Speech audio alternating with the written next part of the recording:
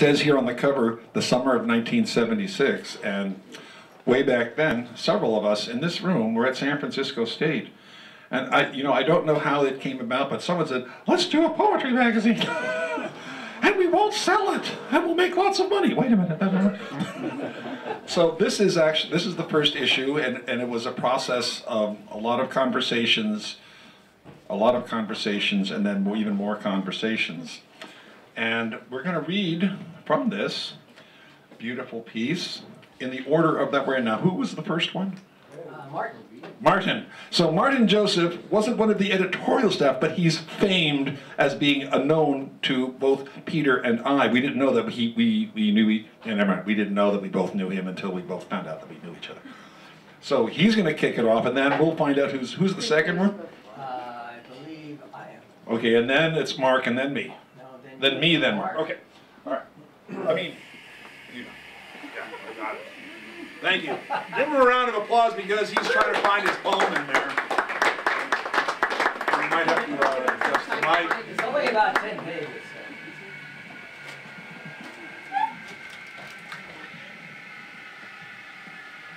I didn't remember that I had this one in Birthstone.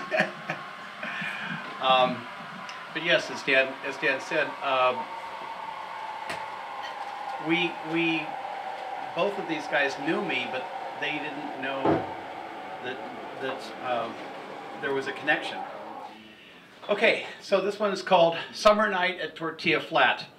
I should mention that in January of 1974, I moved into a flat in 809 Castro Street, and below me in 807A was one Peter Marti, and above me in 807 was one Paul Marti.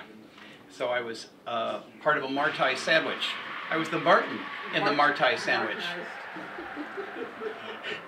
So, and we had roommates that included David Leidig and Alan Acacia, who was the guy that you heard me read the feature about in November and who passed away in December. It's called Summer Night at Tortilla Flat. These days are restless. The summer is almost gone, and in the night, three spirits meet at the kitchen table.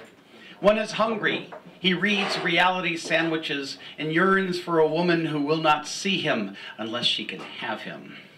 The second will watch no television when there is the sound of pacing next door. His thoughts of other places dissolve temporarily into a neck massage. The third has slept before and would keep the sweeter parts of an old relationship that has fallen like a ripe plum. Now he writes, and later he will stroll in the garden. These days are restless. Old cocoons tremble in a light breeze. The smell of gardenias and roses spills out over vegetables and mixes with the moonlight. Did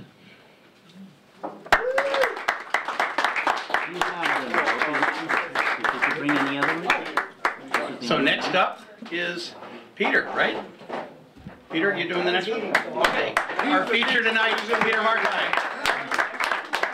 Bring me back to this guy. All right, I should mention in Pamela Duvall Yeah? and Karen Wagner. Yes. Isn't that her name? Yeah. Our They were also co-editors. co-editors, but we haven't been able to get in touch with them. We don't know where they are. Go figure. Who wouldn't want to be here? I know. So Martin alluded to Alan Acacia, and this poem is called "To Be a Poet Is Not Enough for Alan Acacia." And there's a quote: "There's no tyrant like one's own mind," and that's Louis Ferdinand Céline. "As long as there is sleep, there is no madness. Regular pots of healthy soup, even a little loneliness stew gives strength. Robot waiters and fry cooks love the world, they revel in it. A jogger sweating over hills, boys and trees. It's not enough to say acacias are blooming early this mild year. Saffron blossoms out of place. Winter sun warming remains winter sun.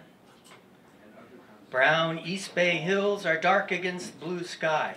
It is not just nature to confuse the seasons. It is not enough to cry that I have no love in this empty January. Poets, go fishing.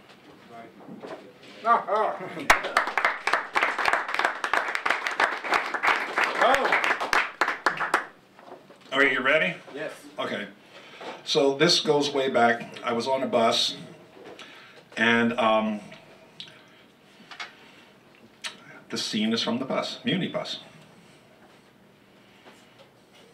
In the AM sun of the Fillmore bus, this man, a study of fine lines, rough creases, rustling hands in his twisted bag of pecans, offers some as his talk wanders to the housewife whose robe is too small and smudged.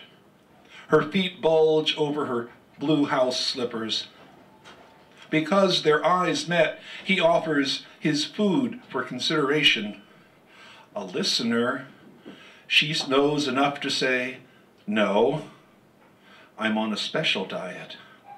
With a smile, he returns to the pecans at the very bottom of the small bag.